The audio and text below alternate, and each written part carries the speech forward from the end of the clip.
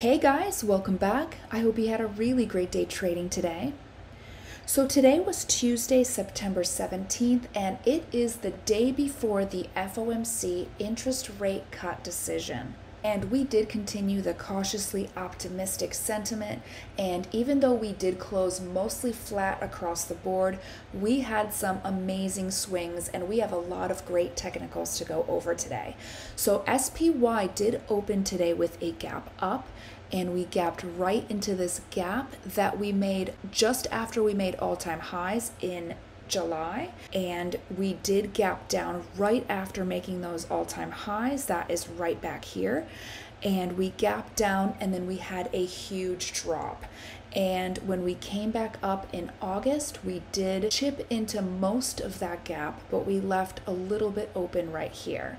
And today that is exactly where we gapped into, and then we pushed up, got above all-time highs, got it all the way up to the top of the implied move. And today, if you did sell 567, 568 bear call spreads when we did get to the top of the implied move, those would have closed up 100%, because right after we hit the top of the implied move, we pulled back and we did close out this gap right here. That is from the first trading day of September.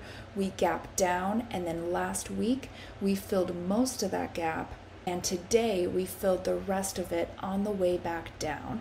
And then we took it to the 35 EMA, and that is where we bounced on the day. So always good to know where your 35 EMA is. It did hold us up today. And SPX, we opened with a gap up, and we took it right into that gap. That's the gap off of when we made all-time highs in July. And then from there, we took it to the top of the implied move and all-time highs. And in SPX, that was at the same level. And we did actually make new all-time highs by $1. So 56.69.67 was previous all-time highs. We did take it to 56.70.81. So I am going to zoom in just a little bit to show that. Right there, you could see that little wick that got above previous all-time highs, and then we got pulled back down. We filled the second gap, and that was from that gap down in September, the first trading day of September, where we gapped down and dropped, and we filled that on the way back down. We took it to the 35 EMA, and we did bounce right on the 35 EMA. So today, if you did sell 56.70, 56.80 bear call spreads, those would have closed up 100% for you. Today, I sold 56.75, 56.85. I did take it one strike further out, and those did close up 100% for me. SPY did close up 0.04%. SPX closed up 0.03%, so pretty flat for both of them. VIX closed up 2.74%. And in both SPY and SPX, we did trade completely within the implied move. And taking it over to QQQ, today we did open with a gap up, and we gapped over 474. QQQ absolutely loves 474, and I'll zoom out in just a minute to show that. But we gapped over it and almost completely closed out the down gap from Monday. And we did have just a little bit open here, which we did end up closing on the way back down. But with that gap up, we took it to last Friday's highs, and you could see the bodies completely stayed underneath that level. We did have a few runaway wicks here that did take it all the way to the top of the implied move at 478. So if you did sell bear call spreads at 478, 479, when we did get up here, you would have had to have those orders in before that move happened, because we did not stay up there for long. So if you maybe put that order in before market opened and it filled at the top, that's really the only way you would have gotten that. So we did touch the top of the implied move, and then we dropped back down to the 35 EMA, and that 35 EMA did catch us. So we did close back underneath that 474 level. And in the second half of the video, I will zoom out and show where that level has been over the past few months. It's pretty interesting.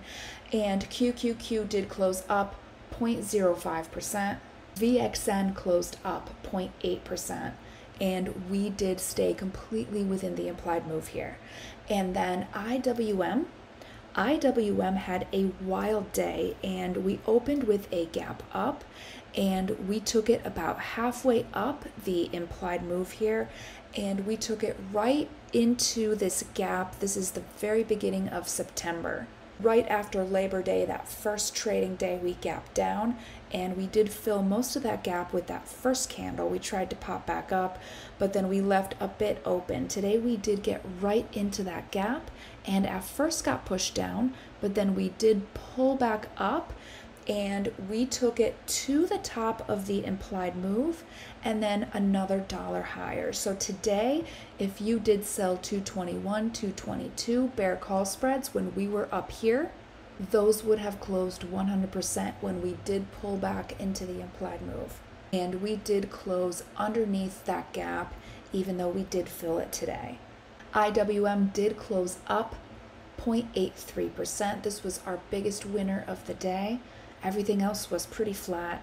RVX closed up 0.93%, and we did trade almost completely within the implied move, but we did close within the implied move.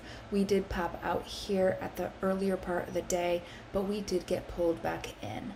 And lastly, we have DIA. DIA did open making new all-time highs. So we did open up and push to make new all-time highs at 419.49, and then we pulled back down to the 35 EMA, and just like in the S&P and the Nasdaq, we did bounce right on that 35 EMA for the day.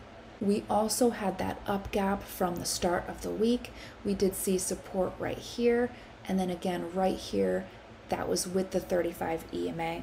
We did stay above that opening up gap from yesterday. So DIA did close down 0.03%, and in after hours we are back up 0.03%, so completely flat over here, and we did stay completely within the implied move over here. So really fun day. Let me know in the comments how you did. I know I talk a lot about bear call spreads and bull put spreads. That's just the way I play it, but I want to hear what you guys did and how it went. And then let's go check out tomorrow's levels.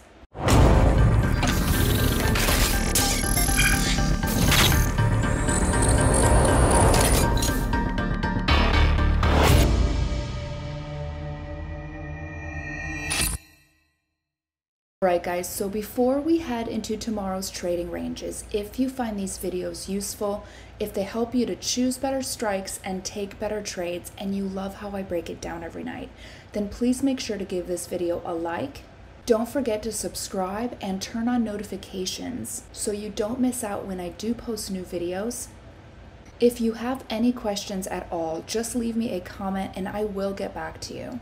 There is no such thing as a dumb comment, and I had so much help when I was learning that you guys wouldn't even believe some of the questions I asked. And if you want to support my channel financially, don't forget about that thank you button. It is just underneath the video.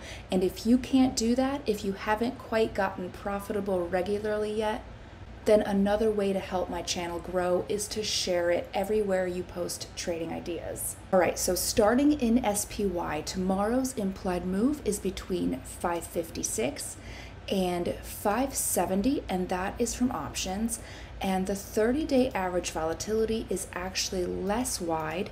It is between 557 and 569. So the implied move for tomorrow is actually $1 wider than the 30-day average volatility. And then the implied move on Thursday's contract is between 555 and 571. And tomorrow's trading range is not very complicated. We are just underneath all-time highs, so we don't have a bunch of stuff running through it like we did a few weeks ago. And to the upside, the first level to look for is actually all-time highs. That is at 566.58. We did make that today. And then just above that, the top of the implied move is 570. And then the top of the implied move on Thursday's contract is 571. And then to the downside, we do have the 35 EMA, and that 35 EMA has been holding us up, and we've been trading pretty high above it ever since we saw CPI and PPI inflation data last week. So with CPI, we actually dropped. We saw resistance at that 50-day moving average, and then when we popped back up, we got back above the 35 EMA, and then we have been trading high above that. Today, we did touch down, and we did see that as support, but this level absolutely needs to be on your chart tomorrow. And then just underneath that, we have this up gap. This is from last week after PPI. We had that up gap going into Friday, where we ended up pushing into this September gap. Today, we did close out the rest of that gap. So this up gap right here, bottom of that gap is at 558.89, so let's call it 559. That is our next level of support if we break the 35 EMA. And then just underneath that, the bottom of the implied move is at 556. And then just underneath, we have the 30-minute 200 moving average. And 555 is underneath that 30-minute 200 moving average, and that is the bottom of the implied move on Thursday's contract. So overall, not a terribly difficult trading range, but of course we do have that rate decision tomorrow at 2 p.m. and Jay Powell speaking at 2:30. So expect volatility and just know where everything is so you could play off of it. I'm not expecting a drop all the way down to the 50-day moving average or the 1 hour, but that is underneath us, and if we just happen to break all of this, just know our next levels are down here. And then SPX, the implied move tomorrow is between 5570 and 5700, and that is from options. And then the 30-day average volatility is less wide than that. It is between 5580 and 5688, so I would round that up to 5690. Again, this range is not difficult, just waiting on direction from the FOMC rate decision, and just knowing where everything is very important. To the upside, new all-time highs that we did make today, 5670.81. The top of the implied move for tomorrow is at 5700. That is $30 above the all-time highs we just made. And the implied move for tomorrow is about 1.13%. And then the implied move on Thursday's contract takes the top to 57.15. And then to the downside, 35 EMA. We had a pretty clean catch on that today. We definitely did not bounce very hard on it, but we did stop at that level.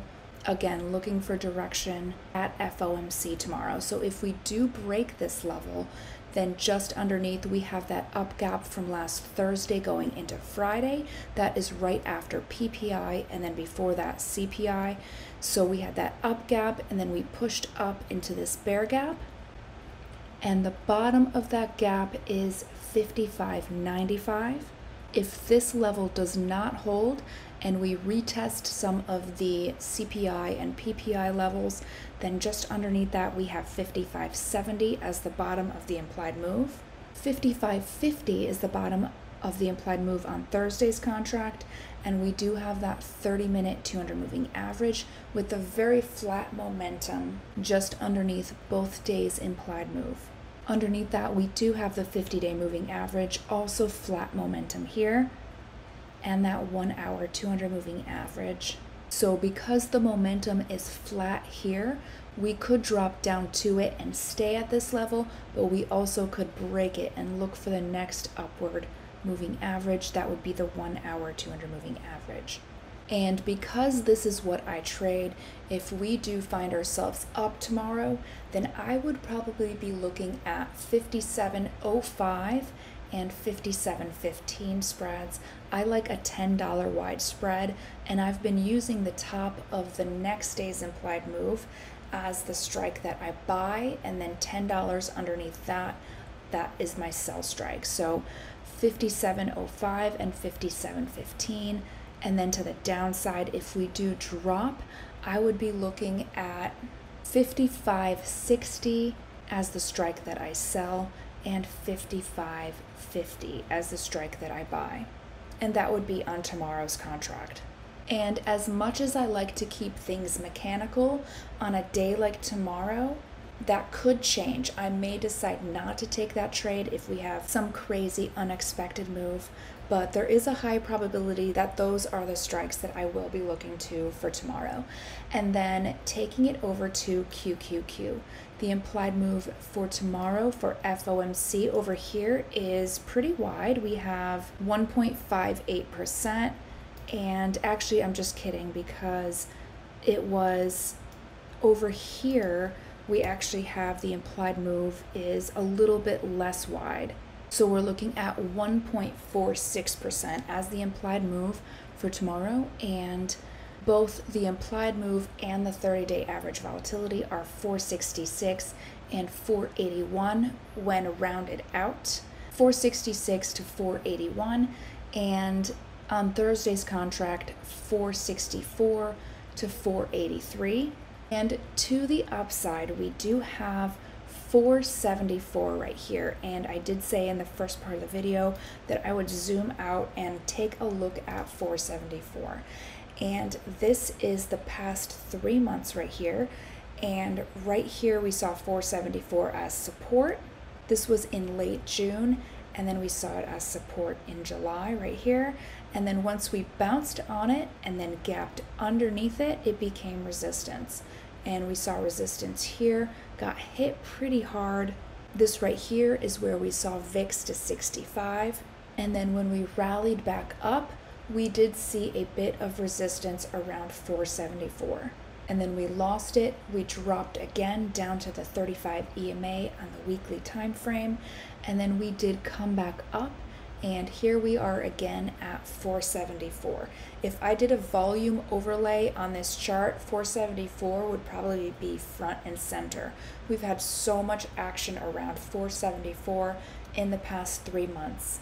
And as of right now, it is just directly above where we closed today. And this week, just this week, we gapped underneath it to start the week, bounced on the 35 EMA, gapped above it, dropped below it. So 474 is right there, front and center, right across the middle of our trading range tomorrow.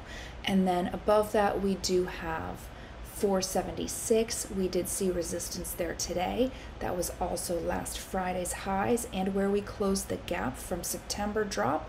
Above that, we have 478. That is our next level of resistance. That goes back to August right here.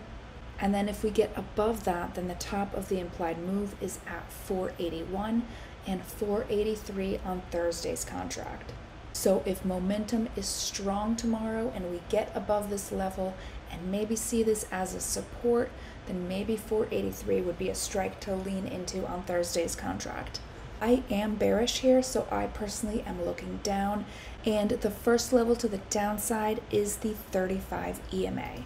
That is directly where we closed, or directly underneath where I closed, I should say. And if we break this level, then the next level to look for is this downward facing 50-day moving average. We did see some support on that this Monday to start the week. So 50-day moving average definitely could hold us up if we drop. And 30-minute 200 moving average also is right at the bottom of the implied move. And then we have the upward facing 1 hour and 4 hour 200 moving averages. And just zooming out a little bit and looking at this, it just feels like we should be retesting the bottom here. Stupid Willie is also pointing us down lower. 466 is the bottom of the implied move, and 464 is the bottom of the implied move on Thursday's contract. And I just want to clarify, I am bearish, but that does not mean that the market does have to go down. And I try not to let my bearish sentiment get in the way, because it will mess up your trades if you get too wrapped up in an opinion. So the way I like to look at it is, if we move up, then what is my plan? And usually my plan is to put on a bear call spread if we make the entire move up or close to it. And the same to the downside. If we drop all the way down here, then I'm looking at 466 to 464, maybe that middle strike in between 465. But I try never to let my opinion get in the way. And you shouldn't either. So then taking it over to IWM, the implied move over here is really wide and much wider than the 30-day average volatility. So 30-day average volatility is right here between 215 and 223, and the implied move for tomorrow is 214 to 225. So tomorrow's implied move in IWM is 2.44%. That is a big move, and it is in alignment with RVX, which is at 26 right now. And then the implied move on Thursday's contract, 213 to 226. And again, right here, we don't have a very difficult trading range, but looking out to see where momentum takes us. And then from there, decide how to react. And let me just add something really quickly before. So right here, we had an up gap from today that I didn't put in. Let's just lock that down. All right, so to the upside, the first level to look for is going to be where we made highs today. That is at 221.80. And then directly above that, what do we have? Let's zoom out. We have a resistance level that goes back to the end of August. That is at 222.25. And then the top of the implied move is at 225. The 30-day average volatility would take us to about 222, closer to 223. That definitely could be a relevant level. Options are taking it wider, but if we're just looking at the average move lately, 223 might be a good strike to look to for tomorrow. If you're feeling bold and if you feel like this will hold as a resistance. And then above that, within tomorrow's trading range, we do have another resistance level, and that goes back to right here where we traded sideways for about 2 weeks, and that average resistance level right here was about 225. And that is the upside, and IWM has absolutely been on a tear lately. So if FOMC is favorable tomorrow, then we could see some big moves in IWM. And even though when interest rates start to get cut, that is not necessarily bullish, the immediate reaction often is bullish before we start selling off. So we could see an up move before seeing a down move. And just because historically interest rate cuts have not been bullish does not mean that that's what has to happen. But patterns do tend to repeat, and in my opinion, I do think that we will see some kind of deeper correction in the market here. But again, trade the chart, not my opinion. And then to the downside, we do have the 35 EMA just underneath us. We have been trading very strongly above that level ever since inflation data. We saw CPI and PPI and then a massive gap up. So 35 EMA, and then with this up gap from today, that could give us a little bit of support tomorrow. And if not, then underneath us we have the 50-day moving average, the 1 hour 200 moving average, the 30-minute is pointing down. That absolutely could draw us down. We also have downward momentum here on Stupid Willie. So if we do sell off tomorrow, then I would absolutely be looking to that 30-minute 200 moving average. In fact, it's right there at the bottom of the implied move at 214. Make sure you have that on your chart, as well as the 50-day moving average. And then 213, bottom of the implied move on Thursday's contract.